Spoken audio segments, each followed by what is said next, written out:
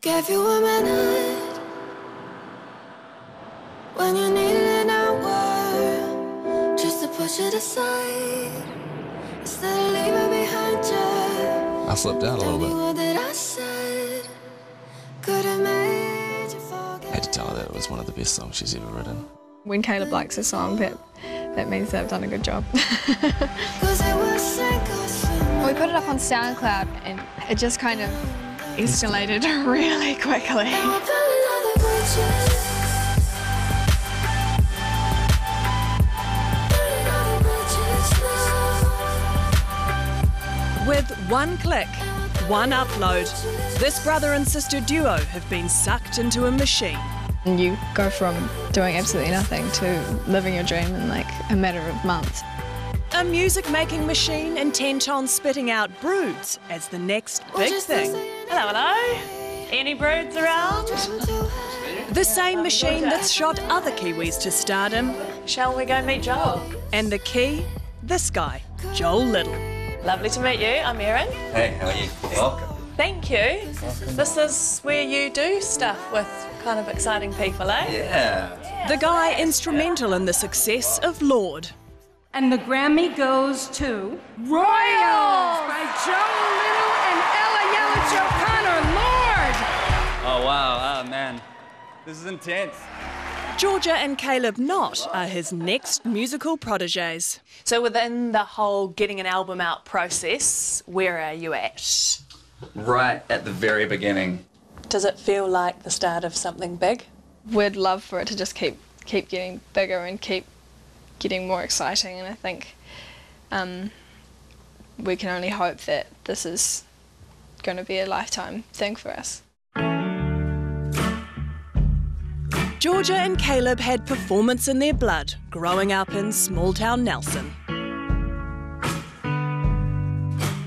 These two had seen success before on a high school level, winning the Rock Quest in a band called The Peasants.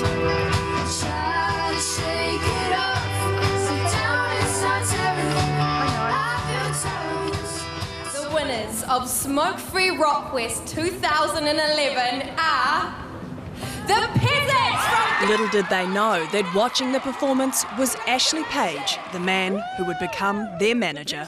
When you hear some people's voices at that age and the female voice isn't going to change that much, it's above and beyond. They stand out so far above and beyond most singers that it's something that's a little bit special, and Ella Yelich-O'Connor at Lorde was exactly the same. Let's just play it back and get your level. Cool. Fast forward just a couple of years and now the pressure is on from their international record label to get their first album out.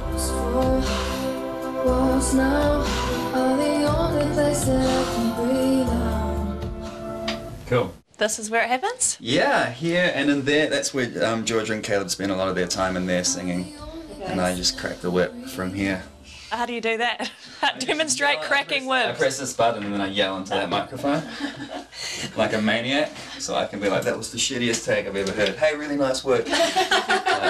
And the pressure is as big as it gets. The first ever band to be signed sight unseen by their record label. The only thing. Sorry for swearing. That's how I tell Joel that I've made a mistake. It's now big business and a deadline. Broods have to deliver. There's a lot of pressure, but you can't let it get to you at all. It is a big system to enter into. Once the machine starts, it's fast.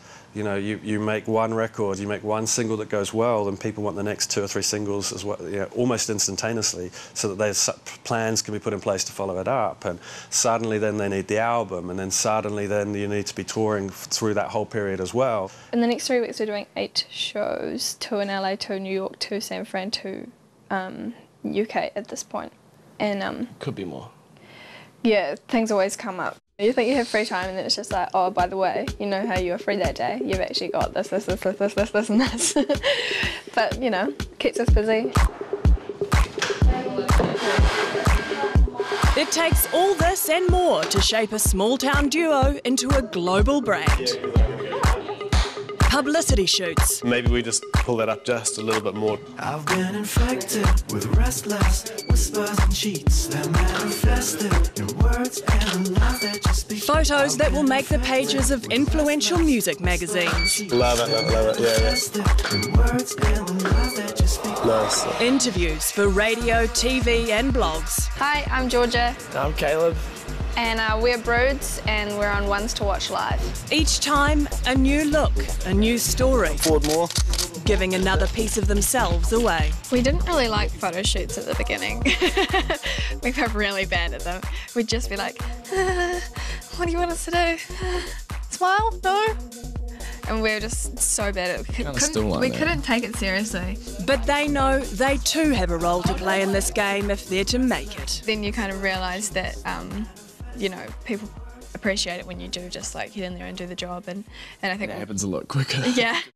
What's the most bizarre question you've ever been asked? What do you have in your pockets right now? Oh yeah, we get some really weird like. It was a good one.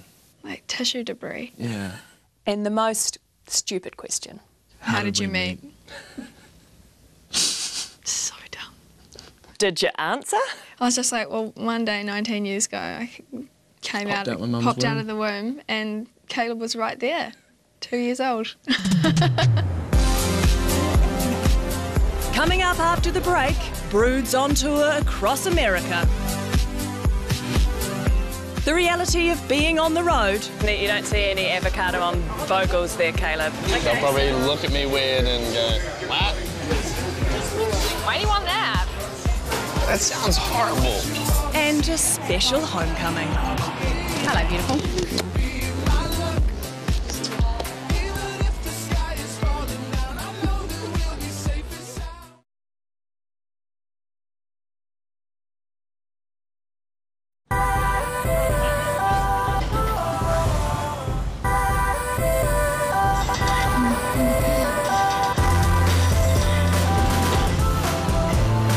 I've come to LA, the place they call La La Land. How's the heat? Really hot. Swinging by Caleb and George's hotel. It's Willy Wonka. Hi. Hello. Only in LA. We start the day with a good breakfast, American style. Who's hungry? I am very hungry. I don't know if I'm ready for this menu. Fried chicken and waffles, anyone? Could I maybe order avocado and toast? Only avocado and toast? And a lemon. Is that all right? White toast? Fueled up for another day in the machine. Average day on tour. We'd probably start early in the morning. With a really early flight. And go to the next city. Someone will pick us up for doing promo or like radio interviews. Different city, same routine. Do our sound check. Maybe have a little bit of dinner. Possibly some more interviews. Yeah, play the show, meet and greet, and then go home and go to bed. And then do it again. And this time round, I'll be doing it all with them.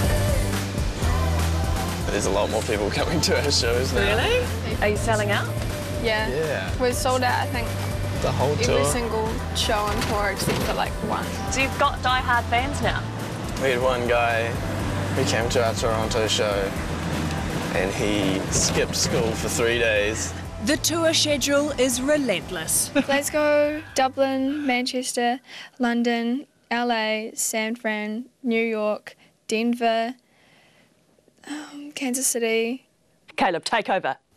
Vancouver, Montreal, Toronto, Portland, Seattle, Chicago, Philadelphia, Washington, Sydney, Melbourne, Adelaide, Perth, Brisbane. And then Wellington, Auckland and Christchurch. And then 3 days off. And then London. Tonight, they're performing at Echo in LA's most hip suburb.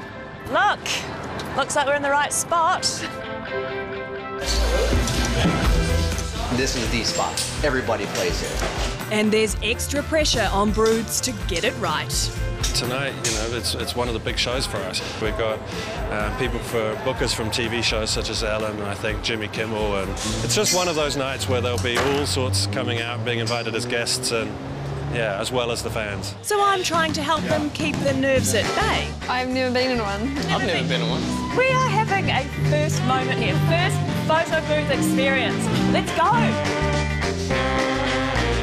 Awkward family photo. Awkward family photo time. Black and white, black and white.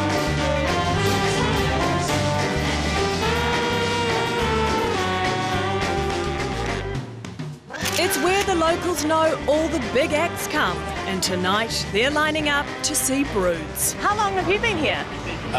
Since 5 o'clock, so almost 3 hours. And why are you waiting so long? Want to be up front and dying to see him, yeah. This is where Lorde played her first ever gig in America, and now it's the turn of the Broods.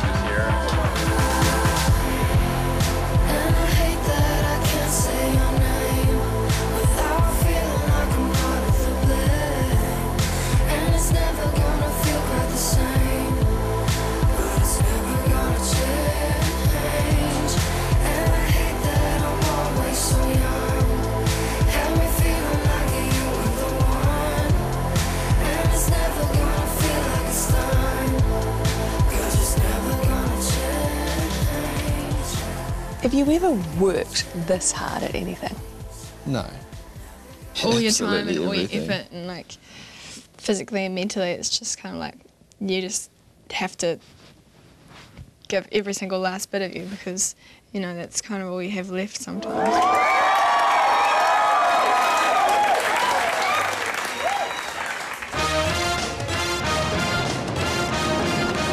Next morning, we trip down the Hollywood Walk of Fame in sweltering temperatures to, well, just the most famous building in LA. Okay, so this is it, the famous Capitol building. And this is your label. I guess we'll give you a tour around. Yes, please. They came here as nobodies and now they're sharing studios with the biggest names in the business. There she is. There's your Katie.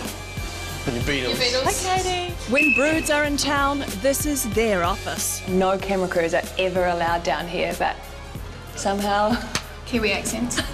we've got it. Our studios are down here. Yeah. Pictures on the walls of like all these amazing artists, as you can see. Yeah. All singing into Frank Sinatra's mic, which we also got to do. Every time we tell people that we sing into Frank Sinatra's mic and they're just like, you're joking, right? Yeah. It's like, yeah, now that we think of it, it sounds like a joke, doesn't it? When we signed the contract here last December, the president of Polydor UK hadn't met the band. No one had seen the band play. He met the band 2 minutes before they signed the contract. He said, I've never done this. I've never signed a band without having met them before.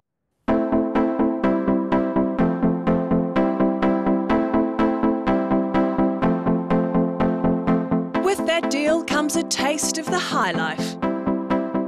Hollywood sign right up there. Is it the times like this you get those pinch me moments? When do they happen? Most days. Yeah. Pretty much. When we experience things like this, that's when it hits you like a ton of bricks and you just kind of want to just absorb it. You're actually following a path forged by Ella O'Connor. Do you feel an expectation to be the next Lorde? Ella's bloody amazing and she's like one of the most talented girls I know, so. Yeah, I mean, to be put in the same box as somebody as successful and as strong as a, like, career-wise and person-wise as her is not really an insult at all. Like, I mean, to be honest, it's quite a compliment. Do you let yourself ever dream that that kind of success could happen for you? Yeah, I mean, like, it's one of those things that's almost, it's not so out of reach anymore. Like, I have kind of lay in bed and thought about what I would say if I was accepting an award, but Which I haven't. I've been doing this. I'll just stand there. You'll let her do the talking, eh? Like Auckland's Sky Tower, Capitol Spire lights up for special events. Hollywood's 50th anniversary, We had it blink Pink Floyd, and then recently we had it blink Katy Perry. So now it's back to Hollywood. $50. Change it. We say Broods. Broods. You can do that. Flash Broods. It's quite a short name. We'll talk off camera. Okay. And while we're in the swing of dreaming big, I thought I'd give them a taste of just how big they could get. What did you think? I thought that was pretty cool. It's probably one of the coolest places in LA. Oh dear. What? You gotta have a gap in between the stars. It's not how this works, Erin. What do you reckon? That's pretty amazing. One day? Maybe. Almost looks like it's real. I think it's the fact that it's kind of peeling up in the corners. What, you mean the sticky tags coming Yeah. Oh, that's awesome. And best of luck for the rest of the tour. Yeah. See you 2 more back. shows to go. Yay. How are you handling it? Good. Yeah? I'm exhausted. Are you looking forward to getting home? Yeah. Definitely. It's a brutal industry. We're in there and we have to do everything we can now because tomorrow the buzz dies, and when the buzz dies, it goes really fast and it goes cold, and suddenly those phones don't ring. The guys are literally working so hard. I wish I could give them more days off, but it's just not possible at this point in time. We're having to manage that because we know that time is precious and the opportunity is small, so that the window is small. So we're doing everything we can right now.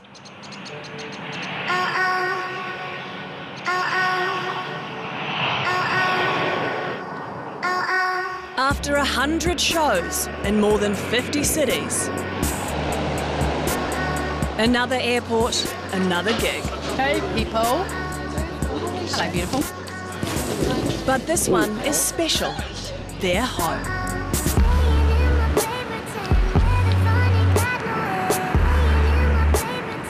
We didn't really appreciate how calm and peaceful it was when we were living there, because we were kind of like, yeah, let's go out and see the world, la la la. And then when we do, we're just like, man, I could really do with a bit of Nelson right now. A chance to see family, Mum Paulette and Dad Gary. So family life, has it changed much?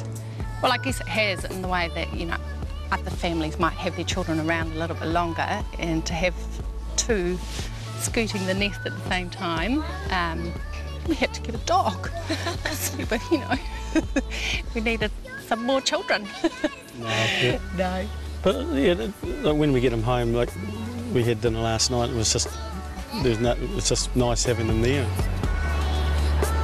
Lyra, get out of the water! For me, what makes me most proud is that they are themselves. They're still humble in their interviews. They talk about family a lot and how important that's been in their life. They're working so hard, like they've been incredibly busy. They haven't got time to look at themselves in the mirror and think they're special, and that's the nice thing about it. And hopefully that carries on. They can look at themselves and say, well, we've been given this gift of talent, and we're just using it the best we can. Saturday night, it's a full house. Playing at the Theatre Royal. It's going to be really cool because, I'm so excited for it. And there's no mistaking, it's a hometown crowd. I am Georgia and Caleb's grandmother. And I'm very, very proud of them. I used to play lawn bowls with Georgia, so... Can we have a show of hands? Who's related to Georgia and Caleb? All of us. Ah! I can't remember, and I can't concentrate, but I can take a note to permeate. Do what I'm told, so we'll ride the coattails to the finish line. I don't hear those church bells chime anymore, 'cause I'm in love with it. But that was just one night. We'll ride the coattails to the finish line. Now it's back into the machine. Auckland! If someone told us this like 6 months ago, we've been like, piss off. this is incredible, what we've done so far. And these two are ready for when that machine spits them out as the next big thing.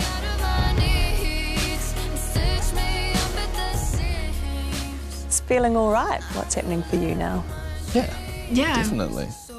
I mean, it feels better than all right. Yeah, it's just a little bit really good.